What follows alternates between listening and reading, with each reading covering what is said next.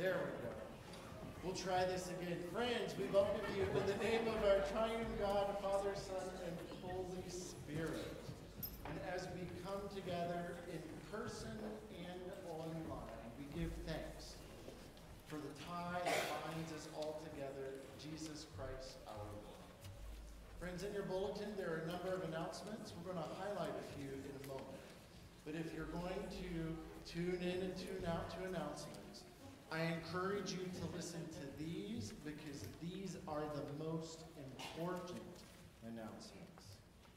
We're reminded that no matter who we are, no matter where we've come from, every single human being on the face of the earth, we believe that Jesus invites them all to this table of amazing grace. Miss Skylar, you want to come over and share with us about our identity in Jesus before the water? We are the baptized children of God.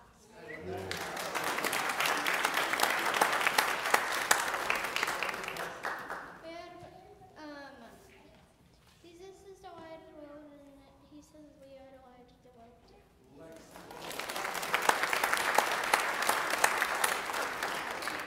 We have a number of Christian leaders roughly under the age of 12 in this church, and we are very grateful. So Skylar and Lexi, thank you very much. At this time, I'd like to invite my colleague Meg to come forward, and you're welcome to join your family. A number of announcements that we would like to highlight for you, and we'll let Ms. Meg begin. This coming Saturday, April 13th, from 8:30 to 11:30 a.m., we're going to have a spring clean here at the church. So you are welcome to come during those hours. There will be different jobs and jobs for everyone, from for our little kids up to adults. So please come join in. Jim is coordinating that if you want more information. Next Sunday, we're offering communion training, and I think serving communion is one of the most holy and precious things that we can do.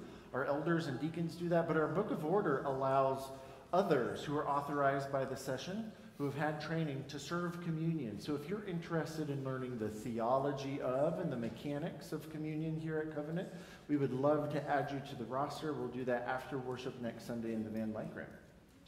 Okay, we all know VBS is coming, and that is such an exciting time, and we also need lots of helpers. And Covenant is so great at supplying help and people and love and adults to walk alongside of our kids during that week. But we are just kind of going to be doing an interest meeting next week, giving you the overall picture of what VBS is going to look like and where you might fall into volunteering that week. So that'll be directly after the service next Sunday. Excellent. Coming up, we have some excellent adult education opportunities for you on, I think it's April 21st after service. Ms. Coralie Bachman will be here. She is a licensed marriage and family therapist, and she's going to be giving some guidance on how do we build appropriate boundaries in our life. How do we say yes, and then how do we say no? And is Coralie here? She's not here today. She has a lifetime of experience as a therapist. We would love to invite you just to learn some helpful boundaries. And then the following week, April 28th, Dr. Lois Ortman will be giving a session after worship about gardens in the Bible and how we can learn from them. Excellent adult ed. We invite you to those. Mark your calendars, kiddos and families. April 27th, our very own Jason Byers, a member at Covenant, is going to be putting on a magic show for us as well as the community. This place was packed last year, and we just want to encourage you to invite friends. It's a free event and just a lot of fun for the whole family. So that'll be April 27th at 3 p.m. Next week, we're going to have some friends from Luther Heights Bible Camp here, ready to share the excitement and the joy of what it means to go to camp. So for all the big kids out here, this is what the session has asked us to do. We want to make sure that summer camp is affordable for all of our families. A full week of camp, $460. Multiply that by 2, a family is looking at almost $1,000. Our session doesn't want our families to make financial decisions and choices. So they're asking you to help out. Whether you have $10 or $460, these special dollars will be going to invest in the children here in this room. So we'll be doing a fundraiser this week and next week, and it would be just fun to say, families, because everyone else has your back. If you'd like to make a special donation, you can do that in special envelopes or on a check or online. Just be sure the memo says summer camp. Whew, we have lots of announcements today. Another very special and important one is about the ministry of our deacons. I want to invite Jocelyn Newell to come forward. She is the moderator of the deacons. And as she comes forward, I want to say thank you to 3 special deacons, Ms. Lori Banner, Ms. Sandy Davis, and Rich Wells, who were here yesterday providing a beautiful funeral service and fellowship for Ms. Jean Bond. And these flowers on the communion table are in memory of her. And our deacons make that happen. Ms. Jocelyn. Good morning, everyone. I hope you've had a wonderful week so far. Or actually, now we're going to start a new week. Sandy and I are up here just to share a little bit about who the deacons are, what we do, and really what I'm trying to convey to you today is that we are here to support you as well as our community. We're all very well informed about what we do to serve our community outside of the church, in the schools, and with the food pantry. But we have services that we want to make sure you're aware of, especially if you're at home watching and you need a ride. Please let us know if you need a ride to church. And hey, if you can volunteer to give a ride, we'd love to have your name on a list to support that ministry. So if you'll look inside your bulletin, and you'll see a little sheet of paper here. Oh, thank you. Thank you. You'll see a list of things that you may not know that we're doing, and Sandy will talk a little bit more about some new ministries. But like I said, we do give a ride, we do organize that, but sometimes we need volunteers you know, like, we are amongst you. We are not above you or to the side of you. We are with you. And if I could just have the deacons who are here today stand up for just a moment, because I feel like you don't know we are with you, and we appreciate it knowing that you know who we are. So if you have a deacon need, if you need a prayer, if you need anything, if you have a family member that would like to do communion, thank you guys for standing. And that's not everyone, and we also have a lot of deacons who used to be deacons, and now they provide serving. They serve communion with us, and you can be a part of that, as Kevin just said. So please come join us on the serving communion training. We could definitely use the support, and it is a wonderful way to feel God in your heart. Personally, that's how I feel. Let's see, what else do we have on that list? So for the blood drive, if you select the blood drive, just know that it's a quarterly blood drive, and sometimes we just need people to provide snacks. Sometimes we just need people to show up for a couple of hours to help check in people. If that sounds like something that you want to learn more about, just put your name on here and check that off. If you want to help organize the pantry, keep it clean, keep it supplied, our deacons do oversee that, and they're super involved, but I thought I'll put it on the list because I don't know if you guys knew that we do that. And also, some of the things in that pantry have been there for a while, and some things need replenishing, and it just might help to have a small group that can support that continuously. And Sandy, do you want to tell us a little bit about the meal? And after a few years of taking off our meal ministry, we just started again. When you check meal ministry, you will share the information that if a need comes in from one of our members, an email will be sent to you. You can sign up for the day of your choice. And it's really just so simple, but just so special to our members with an illness or with just a family need, that having a few meals, it's really a blessing. Missions. We currently have 5 servant teams serving the Boise Rescue Mission at River of Life Men's Shelter, and we had the opportunity to serve at City Light Women's Shelter. So if you would like more information about serving, we're serving meals.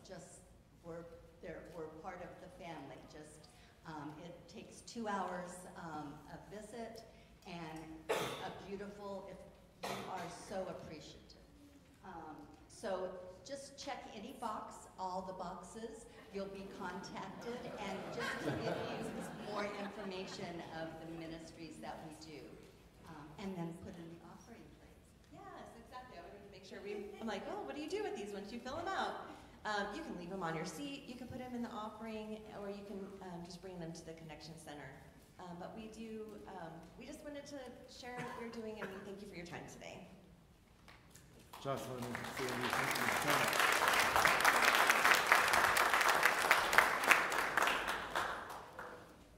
As we come together for worship, let us pray. God of glory, fill your church with the power that flows from Jesus' resurrection, that in the midst of this sinful and dark world, that it may signal the beginning of a renewed humanity, risen to new life with Jesus Christ, who lives and reigns with you and the Holy Spirit, one God, now and forever. Amen. Friends, let us stand together as we sing our opening hymn. Alleluia,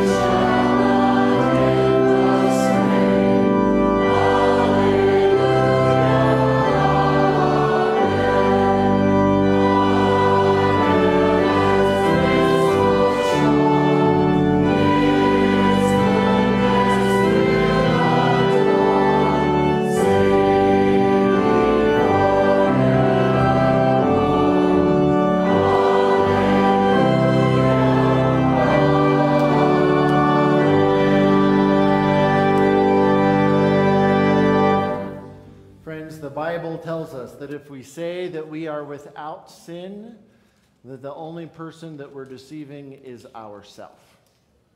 And the Bible also says that if we confess our sins, our brokenness, our dependence upon God, that God, who is faithful and just, will forgive us of our sins and cleanse us from all unrighteousness.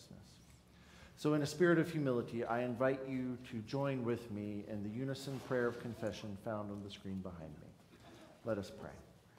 Most merciful God, we confess that we are in bondage to sin and cannot free ourselves. We have sinned against you in thought, word, and deed, by what we have done and by what we have left undone. We have not loved you with our whole heart. We have not loved our neighbors as ourselves. For the sake of your Son, Jesus Christ, have mercy on us. Forgive us, renew us, and lead us, so that we may delight in your will and walk in your ways, according to the glory of your holy name. Amen. Friends, the good news of the gospel of Jesus is that getting Jesus, getting God, has nothing to do with what you do. Our reconciliation with God comes only through what Jesus did for us on the cross. Friends, God's love for you was so much that God became one of us, teaching us the ways of the kingdom. And when the good news of love was threatening to the empire, the principalities and the powers who executed our Lord Jesus on a cross, God's love for you and the person sitting next to you was so much that overcoming the power of hell, overcoming the power of death, Christ rose in victory to show me, you, and all of creation that if we would just put our trust in him, did you hear me? Not yourselves. If we would put our trust in him, we can be certain that the path to eternal and abundant life lie close at hand. Amen? Amen. Friends, as the forgiven people of God, we are called to be the forgiving people of God. So I invite you to greet your neighbor with a peace sign, handshake, hug, whatever you're most comfortable with. And simply share, may the peace of the Lord be with you. We come together to celebrate your goodness, to celebrate your spirit, who leads us further on, to be your people, who praise your name, a people of hand and flame. We forward God's love will keep us strong. We worship with hymns of praise, we serve in love and praise together as family, each one. Your people across the land, young and old and young and people of freedom in God's Son. Please come together to celebrate your goodness, to celebrate your spirit, who leads us further on, to be your people, who praise your name, a people of hand and flame. We move onward, God's love will keep us strong.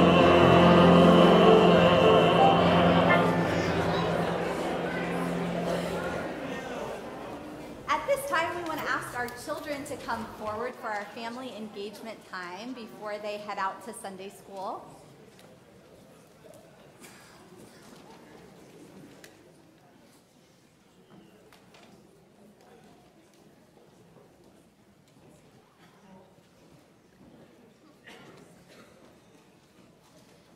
It is so great to see all of you today.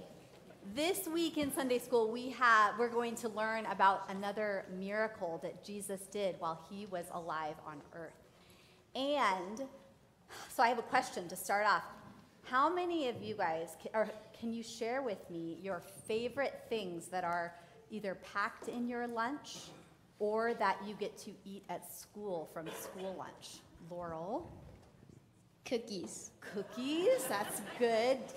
Pizza and cookies. Pizza and cookies, school lunch. How about Cheese stuffed breadsticks. you guys are making me hungry. Sophia, last one. Sandwiches. Sandwiches. Yes, excellent. Well, have you ever thought that your lunch might do amazing things? That's kind of a silly question, huh? What kind of lunch does amazing things? Well, in the Bible, in every gospel, there is a story where Jesus feeds more than 5,000 people. The story is called the feeding of the 5,000, but what we know is that there were probably maybe double, maybe triple that amount. And guess what they fed the 5,000 people with? It was a little boy's lunch. He came forward and Jesus looked out in the crowd of all of these people. And Jesus said, these people are hungry. They have been listening to me teach all day because his lessons and what he was teaching on were so exciting. People stayed all day to listen. But they didn't pack enough food. They didn't know they were going to be there all day. And so Jesus looked out and said, these people are hungry. What are we going to do? And do you know, Jesus let a little boy be part of the miracle. And the little boy says, well, I've got some fish and some bread that my mom packed for lunch. And Jesus says, that's going to work. And Jesus multiplies this and feeds the whole crowd. And you know what? Everyone's bellies were full and there was extra food. But I think it's so cool that Jesus let a little boy be part of the miracle because he loves children so much. And you know what? Jesus didn't just do miracles in the Bible. He does miracles today and in our lives. And I wanted to share with you a quick story because it was a story shared from my sister-in-law this week about a miracle. I think it was a miracle that happened, and it was a boy that got to take part in it in her life. My sister-in-law, Nancy, her brother is about 50 years old and was working in she and his son were working in their attic, and they were on a really tall ladder. And the dad, her brother, climbed up on the ladder, and the ladder fell. At least 20 feet, the ladder fell. And the boy, his son, was a teenager, was stuck in the attic and couldn't get to his dad. And his sister, or the man that fell, his daughter found him, and he didn't have a pulse. But she started to do CPR, and you know what the boy, his son did? His name was Porter. He was up in the attic, and he started praying. And he prayed the whole time. His dad was down on the ground, and the ambulance had to come, and they had to take him to the hospital. And this boy, he got to pray for his dad the whole time. And do you know, they weren't sure if he was going to live. But the next morning, he woke up, and he's alive. And I think God performed a miracle that day on my sister-in-law's Nancy's brother. And we're so thankful. And we're thankful for the prayers of his son, right? So I encourage you, even though you're young and little, your prayers can make God do miracles. And he listens and he hears our prayers. So let's go and find out more about this story about feeding the 5,000 today. And we have a new song, a new exit song. So it's called Pass the Promise. Steve, are you going to introduce it? Yes, okay. I will. So let me sing it for you once, and then we'll sing it together.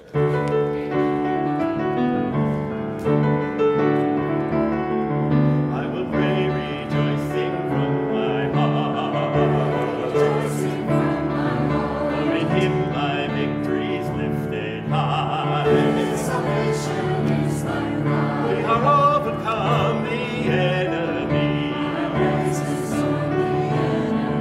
Thy delight in his deliverance.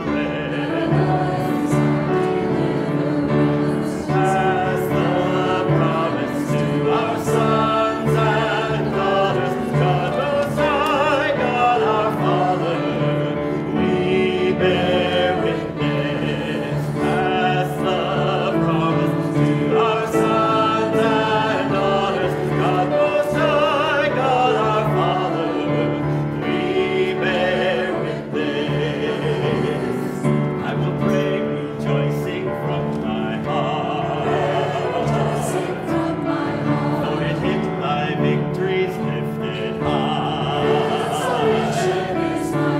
He has overcome the enemy. My delight in his deliverance. Has the promise to our sons and daughters. God Most High, God our Father, we bear witness. Pass the promise to our sons and daughters. God Most High, God our Father, we bear witness.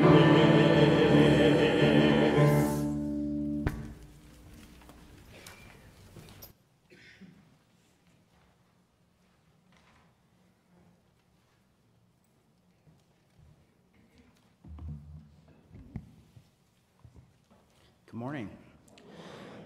Today's scripture reading is from the book of Joshua, chapter 6, verses 1 through 6. It can be found on the overhead screen or on page 152 in the Old Testament of Pew Bibles. Let us pray. Lord God, may your word be a lamp to our feet and a light to our path. Through Jesus Christ our Lord. Amen. Now Jericho was shut up inside and out because of the Israelites. No one came out and no one went in. The Lord said to Joshua, "See, I have handed Jericho over to you, along with its king and soldiers. You shall march around the city, all the warriors circling the city once. Thus you shall do for 6 days, with 7 priests bearing 7 trumps of ram's horns before the ark. On the 7th day you shall march around the city 7 times, the priests blowing the trumpets. When they make a long blast with the ram's horn, as soon as you hear the sound of the trumpet, then all the people shall shout with a great shout, and the wall of the city will fall down flat, and all the people shall charge straight ahead." So Joshua, son of Nun, summoned the priests and said to them, "Take up the ark of the covenant and have 7 priests carry 7 trumpets of ram's horns in front of the ark of the Lord." The word of the Lord.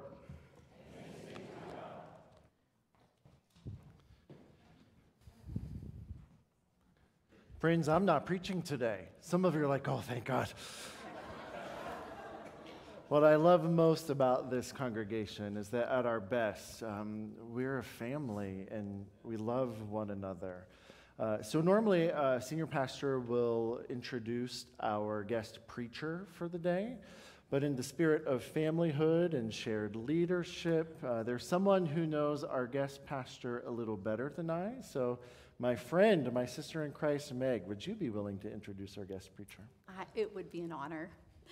My dad is going to be preaching today, Tom Greco, and he mentioned that he might share a slightly incriminating story about my adolescence. So I just wanted to clear things up. I was a nearly perfect teenager. But my dad, after serving 24 years in active duty in the U.S. Army, he retired from the Army. And I think in his mind, time started over in the civilian world, because since then, he has held many roles and many positions, and he keeps on saying yes to things in life that are presented before him.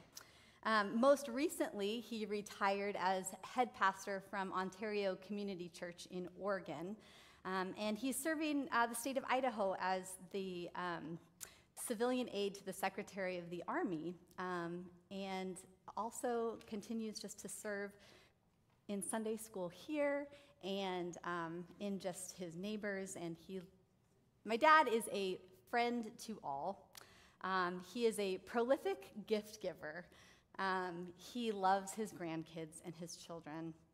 He is married to my mom, Gail, and they've been married for 47 years, loving our family and serving the Lord together, which has just been an honor to be a part of and to witness. So, Dad, we're so excited to hear your story. You are a hero in our family, and I know to so many, so we're grateful for you.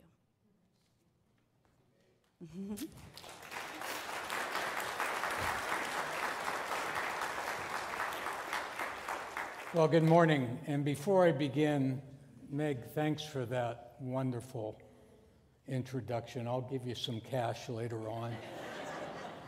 And you all know Meg. She's been the family pastor. She is so wonderful. But did you know that she's so devious? And so's her mom sitting over here.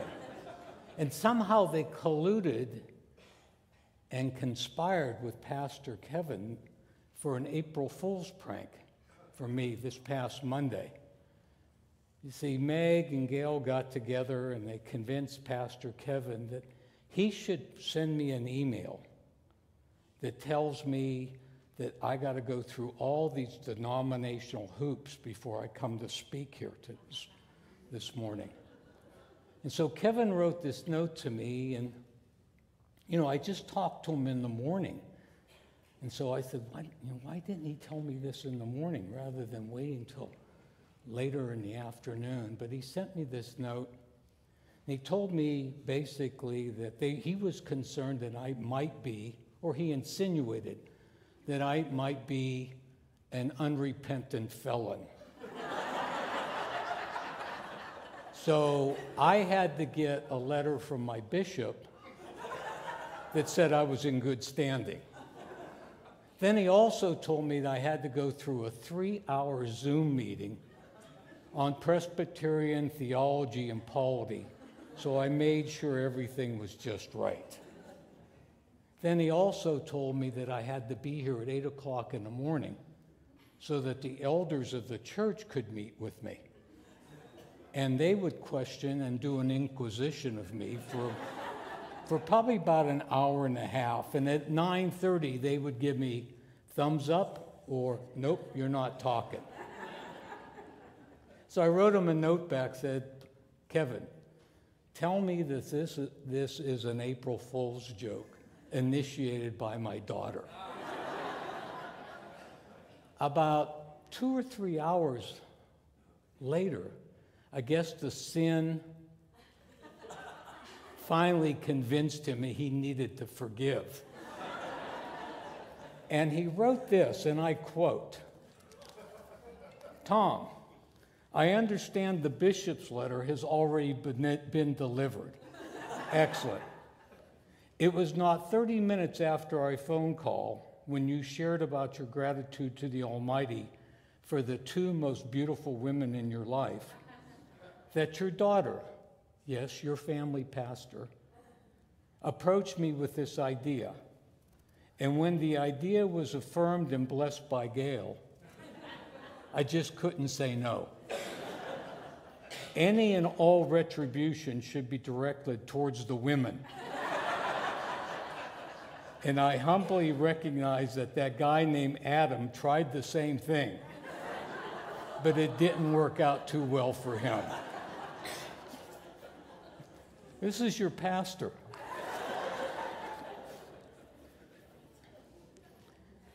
Today I want to talk about storms in our lives, and I selected a Bible verse that many of you probably know. It's in Matthew chapter 8, and I'll just put it up on the screen. You can find it in your Bibles or on your phones, or just read from the screen.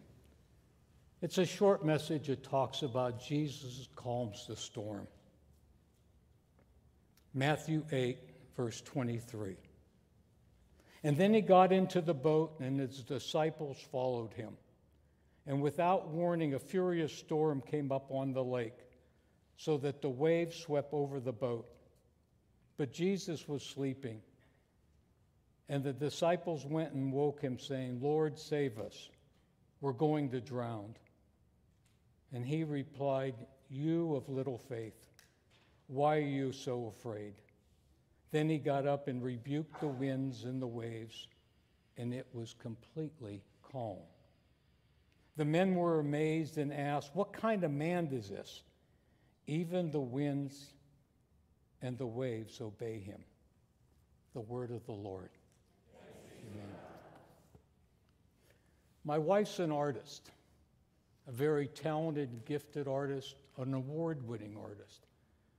I have about maybe a half a bone in my body, maybe, art-related.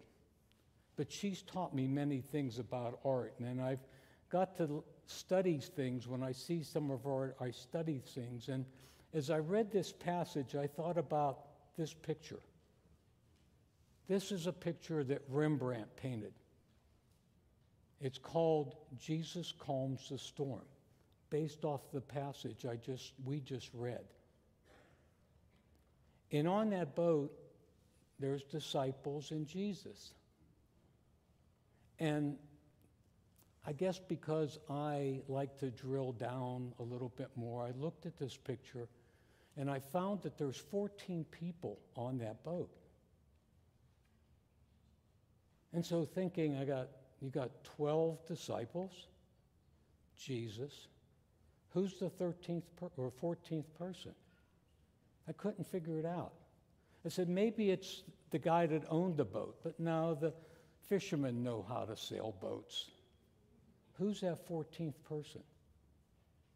And so I read and studied, and the 14th person on the boat is Rembrandt himself. In fact, he is right here staring at you, staring at the people that are looking at his painting. And I read that and said, why would Rembrandt do that? Then I read some more and realized Rembrandt was telling his audience, then I'm one of those too. I'm one of those disciples that had little faith. I sometimes, in storms in my life,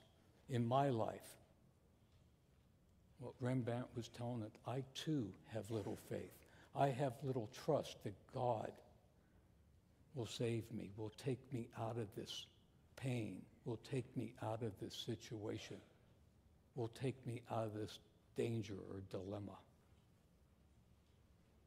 And today I want to share with you a storm in my life. It's a storm that changed my life. I was a commander of an infantry task force in the 101st Airborne Division in Desert Storm. This is the Desert Storm map. On my shoulders was the responsibility and mission accomplishment of a 1,500-man task force. We were given a mission, and pardon me as I turn around, we were given a mission to air assault from here. I was in the 101st, and this is their patch. And we were going to air assault all the way up to Euphrates River Valley along a major highway that led out of Baghdad into Kuwait. Our mission was to air assault deep behind enemy lines. We would fly in helicopters. And when we would land, we would block a major road that led from Baghdad into Kuwait. We would have to be prepared to fight surrounded. We would be separated from any friendly force by about 200 miles. In the first hours of the war, we would be almost 100 miles from the capital city of Baghdad. And if any of you can remember, all the fighting was down in Kuwait, some 400 miles away from where my unit was. When I got this mission, my assistant division commander told me that, Tom, this is going to be a difficult mission. and your expected casualty rate could hit 40%. If you do the math real quick, that's 600 soldiers. 600 dads, 600 sons, 600 husbands. I would also tell you when I got that mission, I immediately developed my plan and said, I'm going to get to work. I got to start rehearsing and practicing. And we did all the rehearsals and all the practices, and everything was going wrong. Nothing was going right. I had a highly trained unit, but on these rehearsals, it was like they just became stupid and ignorant. They wouldn't listen. They wouldn't do what we had trained to do. And I couldn't figure it out. But since my ego at that time was probably bigger than this room, I said, all I need to do is drill down. All I need to do is focus and try harder. I can do it. I just need to work harder. In reality, I was way over my head. But isn't that what the world tells us? The world tells us when we have issues and problems and dilemmas in our lives, we're not supposed to ask for help. Grown men and grown women don't ask for help. What do? We suck it up. We gut it out. We do it all by ourselves. You know, but in God's word it says, trust in the Lord with all your heart. Proverbs 3, 5, and 6. In all your ways acknowledge him, and he will set your path straight. And it's clear to me now in hindsight that I just wasn't heeding those words. I was disobeying God's personal instructions to trust in him. I will also tell you that during Christian, I did all the right things. Tithed my income, went to church, went to Sunday school, did all those, taught. I did all those right things. That somebody looking at me from afar might say, that's a real Christian man. But I didn't have a personal relationship with Jesus Christ. I had never asked him into my heart. Well, as these rehearsals were going, and they were going south, one night I read in the book of Joshua, the passage that you just read. And as I was reading it, I read about Joshua following the battle plan that God had given him to take down the city of Jericho. And Joshua followed that battle plan to a T. And in response to Joshua's obedience, God provided an earthquake that leveled the walls around Jericho, and Jericho was destroyed. And about the same time I had a pain in my chest and I thought I was having a heart attack. But in reality, it was probably God getting a grip on me. And then I realized that my arrogance, my pride, my wanting to do it all by myself, not asking God for help, was not just going to cause 40% casualties. It could cause 100% of our soldiers being killed. So now with this pain in my chest and tears coming out of my eyes, I got down on my knees and I asked the Lord to forgive my sins. I asked the Lord to be the leader of my life. And I asked the Lord to be the leader of my unit.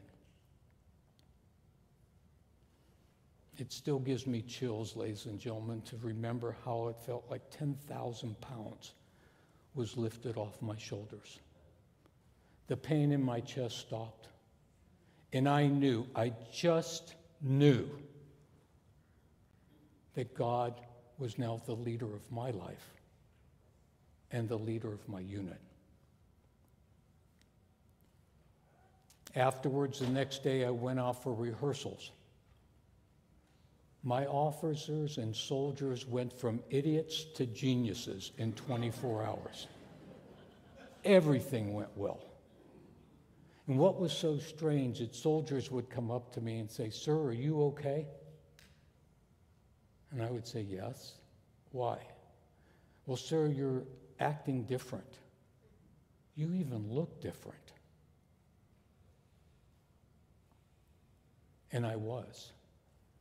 I now had Jesus in my heart. Let me tell you our battle plan, and some of you may think I'm crazy, but this was our battle plan. We were going to fly from here all the way up to here in Euphrates River Valley with our Black Hawk helicopters. Black Hawk carries about 14 soldiers. Each one of my soldiers had 100 pounds on his back. I was prepared to fight for 5 days, and I had no idea if we'd ever get resupplied as far deep as we were going into Iraq. Once my soldiers landed and the helicopters landed, they would get out and move into the position. I'd like you to think of our position along that road as something like the covered wagons of the West, a big, huge circle all around that road, with that road cutting through the middle of that circle. Except that diameter was about 5 miles, and that's where my soldiers would be. I also had vehicles and artillery pieces that I needed to take, so I had to take a heavier helicopter, and we used what we call a Chinook helicopter. It carried vehicles inside, it carried soldiers, it also had vehicles sling-loaded underneath it. And they could travel, Chinooks, the plan was to travel from here up to here, but then if the Chinooks went any farther, they put themselves in jeopardy with fuel. There wasn't enough fuel in their tanks to come back. So what we decided is to drop all our vehicles off here, and then they would move by ground to link up with my infantry soldiers on the highway. And that was good, except for about 3 days before Desert Storm, the Euphrates River, right here, flooded. And that whole area we were in was knee-deep to thigh-deep mud. And there was also no roads for my vehicles to travel. Some of you are looking at me like I was crazy. The enemy's situation was also complex. It was estimated that there was an Iraqi division located here and located over here. Those divisions were about 5,000 soldiers each. Those soldiers, those Iraqi soldiers, had the best equipment oil money could buy. They also had these weapons called surface-to-air handheld missiles. They could shoot down our helicopters. All they had to do was be able to see us, and they could shoot us down.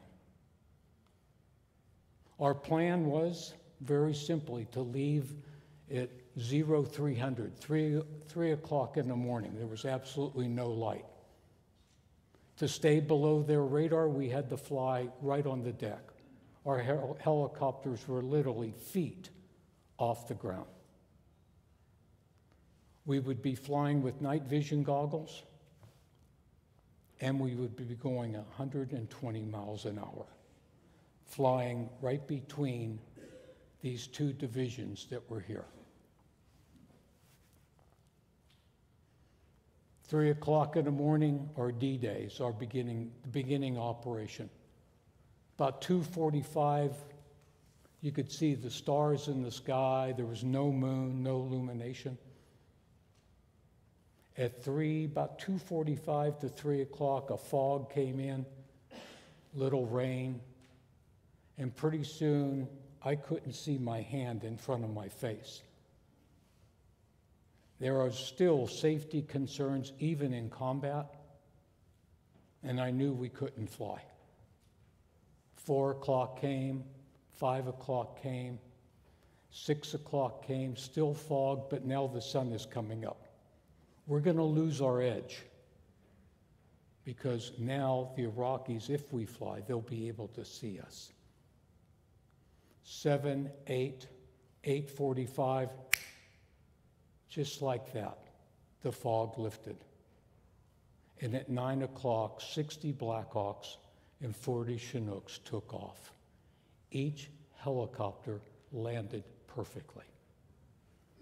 My soldiers that were up here quickly moved into position and encountered enemy forces, and those Iraqi soldiers were either killed or captured. My vehicle commanders landed here and reported back to me that he would probably be there in about an hour, hour and a half. And my first question to him was, did you land in the right place? Because with the mud and no roads, I knew it was going to take him maybe 12 to maybe 24 hours before he could link up with me, with all the vehicles and the artillery pieces. I found out two things about this operation. One, when we were flying that storm, we were here until 8:45 in the morning. When we were ready to launch, that storm moved forward and moved to our left and to our right, covering those Iraqi divisions. They could probably hear us, but they couldn't see us. And because they couldn't see us, they couldn't shoot us down. When my vehicle commander finally linked up with me up here on Highway 8, the main highway we were to block, I said, "Did you really land at the right place?" He said, "Sir, we did." But there was sand, like a sandstorm blowing in front of us. It was blowing sand on top of the mud, and sir, it looked like it was blowing a road in the exact same azimuth we were supposed to go. So not being a fool, I just lined up all my vehicles on what looked like a road, and we drove 60 miles an hour to link up with you. That entire first day and the second day, we fought violent fights, one right after another. At times, I was getting attacked from the north and south, east and the west simultaneously. We were to deny any Iraqis the ability to reinforce their brothers in Kuwait. We were also picking up units that were trying to run away from our soldiers that were attacking down in Kuwait. On day 2, I got a call from, we intercepted a message that the Iraqi Republican Guard Tank Brigade had been ordered to move up Highway 8 to a town called El Qadir, which we were centered on, and they were supposed to knock us off. This unit had 80 tanks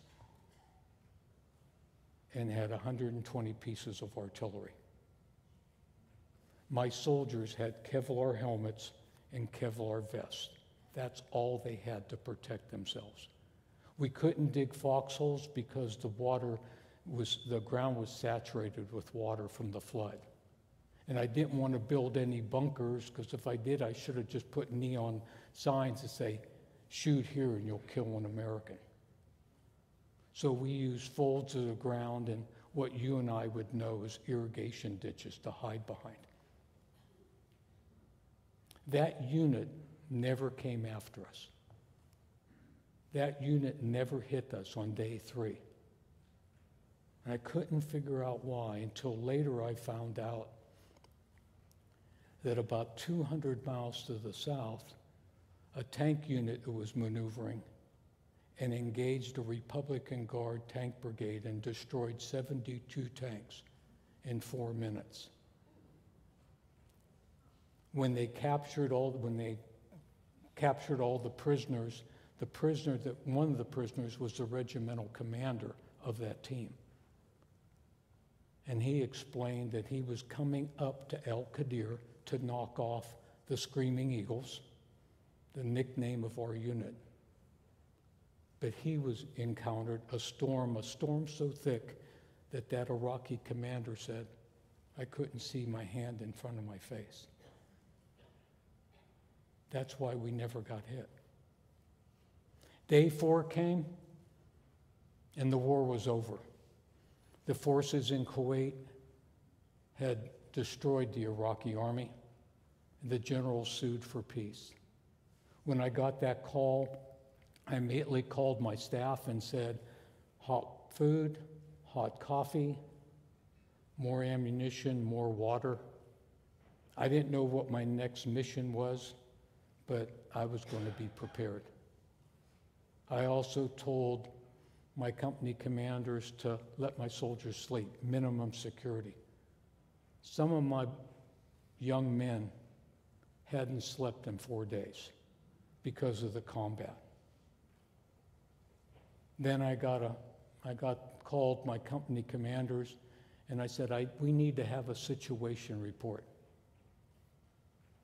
Enemy killed, enemy wounded, and then the part that I didn't want to hear, friendly killed, friendly wounded. We had killed or captured over 1,000 Iraqis. We had destroyed close to 200 vehicles.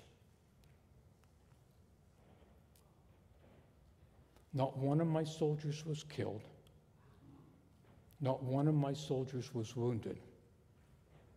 Not one of my soldiers even had a scratch. I will tell you, I did training for many, many years, and I would have soldiers break their legs, roll vehicles, shoot a weapon, and the cartridge would come down and burn the back of their neck. You know, when you have young men playing with things that can go boom, stuff happens. But there's no way that anyone will ever convince me that God wasn't in complete and absolute control of my unit during that time. As I often end my messages, I end them with, so what? So what? Great story, Greco. What's it mean to me?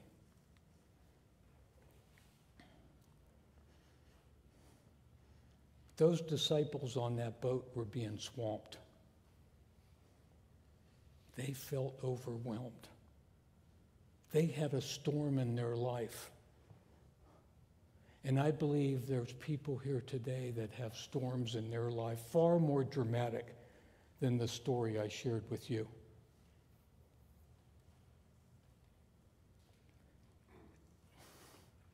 You might be dealing with a desert storm disguised as a bad report from your doctor, or a grandson or a child who's going south. And I'm not talking going to Texas, but their behavior is bad. Your marriage might be struggling. Your 401k in this economy now might be a 101k. You might be dealing with a problem of alcohol or drugs, and you're totally dependent on one of those. You know what our society says, what Oprah will tell you, what Dr. Phil will tell you, what even my beloved Home Depot will tell you, is that you can do it all by yourself. But God's word tells us to trust in him and lean not on your own understanding, but in all your ways acknowledge him, and he will set your path straight. I had to learn it the hard way. And that change in me in that tent and on that battlefield changed my entire life. And I want to offer you a chance to do that as well.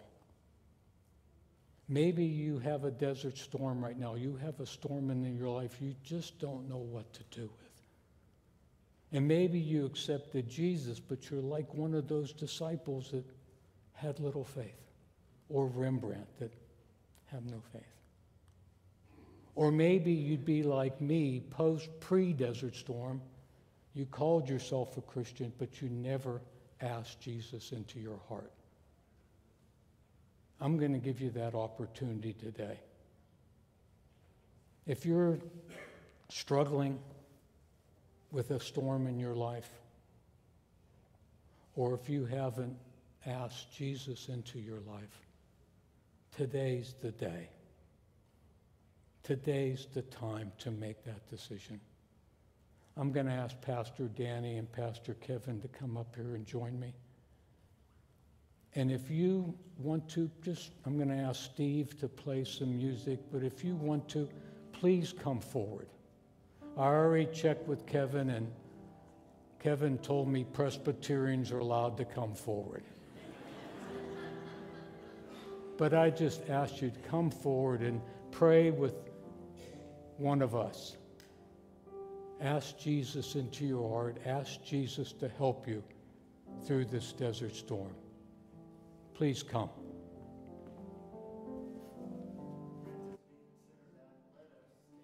We sing our responsive hymn.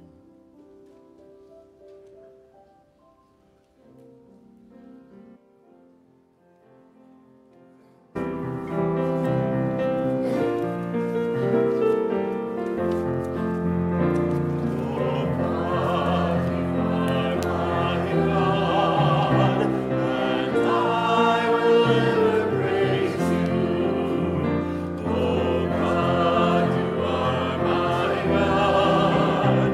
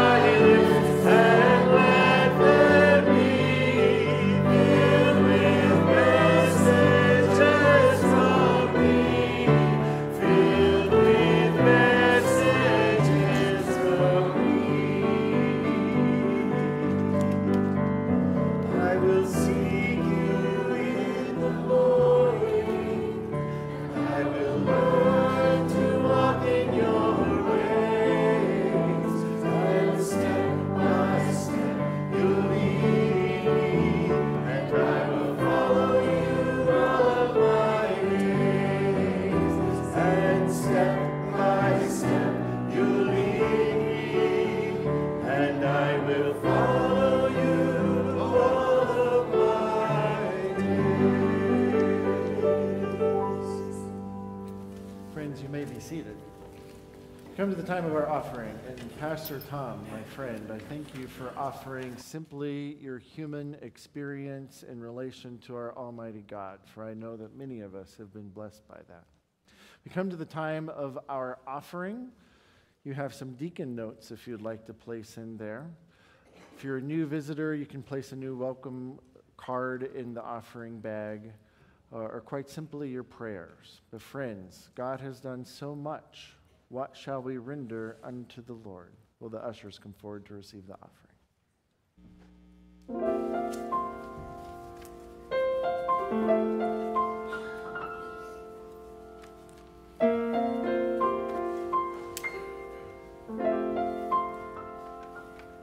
Whether I'm right or whether I'm wrong, whether I'm weak or whether I'm strong, whether I'm sure or maybe confused, feeling loved or feeling used, I know a place where I can go, somewhere that winter winds won't blow.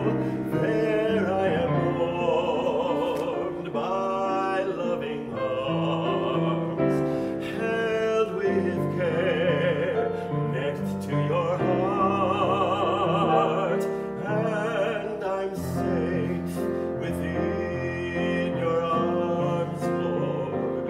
I've become a child again. I've come back to the source of love, where healing can begin. Though the world would say I must be strong and prove my worth by what I do, I will rest assured in your embrace, and I'll find my strength in you.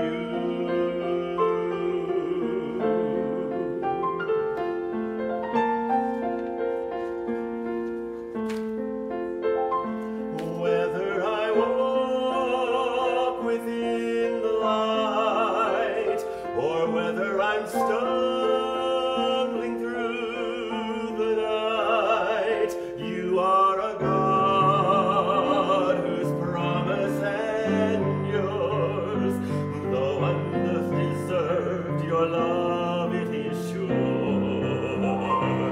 When I am tempted to pursue plans that will lead me far away from you, gently you call, my child, come home. I will never let go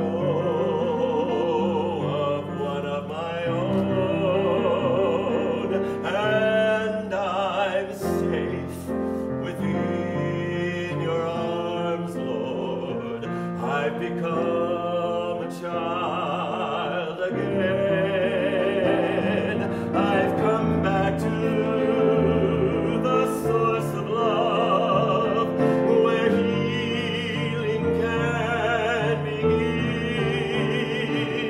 Though the world would say I must be strong and prove my worth by what I do,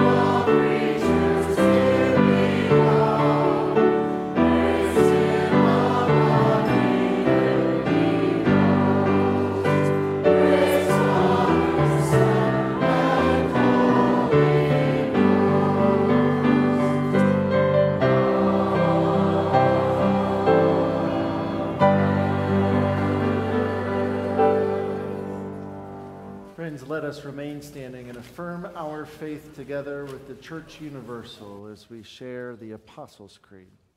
We believe in God, the Father, the Almighty, creator of heaven and earth. We believe in Jesus Christ, God's only Son, our Lord, who was conceived by the Holy Spirit, born of the Virgin Mary, suffered under Pontius Pilate, was crucified, died, and was buried. He descended into hell. On the third day he rose again. He ascended into heaven. He is seated at the right hand of the Father, and he will come to judge the living and the dead. I believe in the Holy Spirit, the Holy Catholic Church, the communion of saints, the forgiveness of sins, the resurrection of the body, and the life everlasting. Amen. You may be seated, and as we do so, you are mindful that we have a number of Presbyterian ministers who worship with us, and I like to invite them to help at the table. So it is a privilege to invite my friend and my colleague, the Reverend Danny Forbes, to help administer the Lord's Supper today. Friends, we have the opportunity today to come to this table of grace, and what a gift it is. But the host of this table is one who knows what it is like to travel into a very dark place, because it was on that night that he hosted this table. He did it with his friends. He did the invitation. He issued it to every single person there, even the one who was about to betray him, reminding us at all times that we stand behind this table of love, but we stand alongside someone who knows what it is like to travel into darkness, into battle, and into deep human experience. And so, friends, as we come together to this table, we come with a joyful heart, knowing that we have been invited by the one who, through his word, has made the entire universe. For it was on the night that our Lord Jesus was betrayed that he took bread, and giving thanks, he broke it, and he gave it to his disciples, to all of them, saying, "Take and eat. This is my body, which is given for you. Do this in remembrance of me."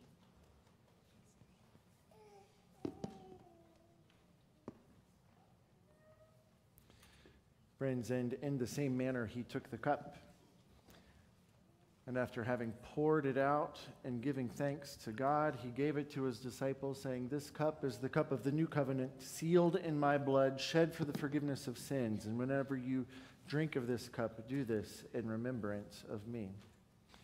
A few items of housekeeping as our serving elders and deacons come forward. Today we will receive communion by intinction. We'll form two lines coming down the center aisle. The two outer tables, you'll receive communion by intinction, where you will dip the bread into the juice and you'll return to your seats using these outer middle aisles. If you prefer a table that has gluten-free options, that you'll find that at the center table. And if you prefer being served by someone wearing a mask and gloves, you'll find that at the center table as well. If you're unable to come forward, our servers would be happy to come to you and serve you. Just let us know by the waving of your hand. If you would like additional prayer, we have members of our prayer team on the walls here. They would be happy to pray with you once more. And we like to allow our servants in the choir to come forward first so that they can be served and then continue serving us. Lots of announcements, but you won't get it wrong. Jesus invites all those who hunger and thirst for his righteousness to come. Friends, the feast is prepared. And I'll invite Pastor Tom to come forward because he'll be serving at the center table too. Takes a while to put on gloves and a mask. Friends, the feast is prepared. Let us come to receive God's grace.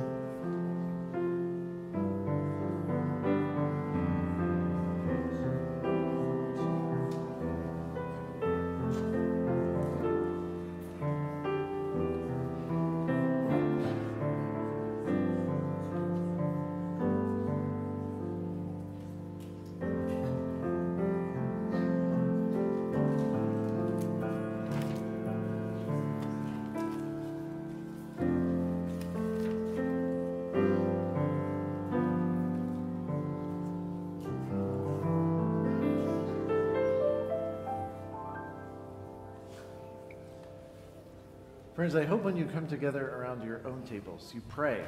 As we pray when we come around this table, praying for our family, a few things to be mindful of. We continue to be in prayer for the Jean Bond family, whose service was here yesterday, and whose memory these flowers are placed on the table. Next Monday, April 15th, Pearl Compton, her funeral service will be held in this space at 11 o'clock a.m. So continue to be in prayer for the Compton family. For Mike Boyd's sister, Judy, who's been diagnosed with stage 4 cancer, we've learned that the treatment is just making her feel too ill. So she has chosen to discontinue treatment, to live out her days with the best health that she can. So Mike and Karen, we pray for you as your family makes this journey. So many of you have been good to my family, the Starchers. Chrissy and I will travel to Salt Lake City this afternoon for a pre-operation appointment tomorrow morning. It's possible I'll cry. We're very grateful that Chrissy's sister Linda is here. She is one of the best human beings that I know. So Linda, thank you for taking care of us and our family. For families all over who are encountering storms in their lives, we pray. And we continue to pray for peace in this world so that we don't have to send folks like Colonel Greco and so many veterans into harm's way, that this world would know peace. And friends, as Christians, we believe that there's only one way that this world will know peace. Am I right? So we have some work to do. Amen? Let's go to the Lord in prayer. Lord, we give you thanks for your faithfulness, for the powerful story that we've heard from Pastor Tom, for the multiple stories that we know here of how you come to calm the storm. So, Lord, for all the storms in this congregation, we pray your power to speak to the waves to cease, that we would know peace. Lord, be with us to share this good news to the world that you have come in Jesus to show us the way. So help us to know that and to live that and to share that. We pray all these things in the name of our Lord Jesus, who taught us, praying, Our Father, who art in heaven, hallowed be thy name. Thy kingdom come, thy will be done, on earth as it is in heaven. Give us this day our daily bread, and forgive us our debts, as we forgive our debtors. And lead us not into temptation, but deliver us from evil. For thine is the kingdom, and the power, and the glory forever. Amen. Friends, let us stand as we sing our closing hymn. Your words are wonderful. As we head into our series on 1st and 2nd Peter, I would like to introduce a song that we'll be using as somewhat of a theme song for this season. You may not know it very well, but listen and sing along, and there are sound recordings available if you would like to check the weekly email from last week. It goes like this.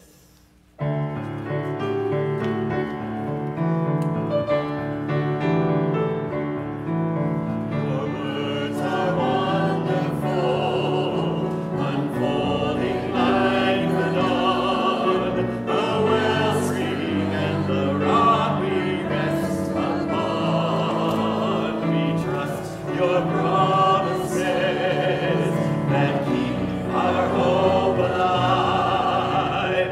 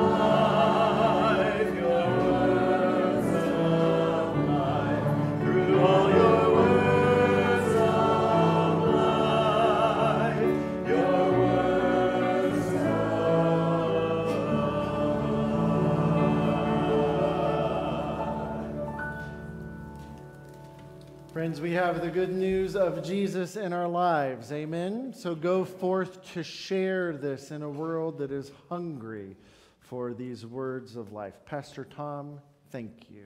Pastor Danny, thank you. But the real ministers of this congregation are you, my friends. So go forth, and may the Lord bless you and keep you. May the Lord be kind and gracious to you. May the Lord lift his countenance upon you and give you peace in the name of the Father, and of the Son, and of the Holy Spirit. Amen and amen.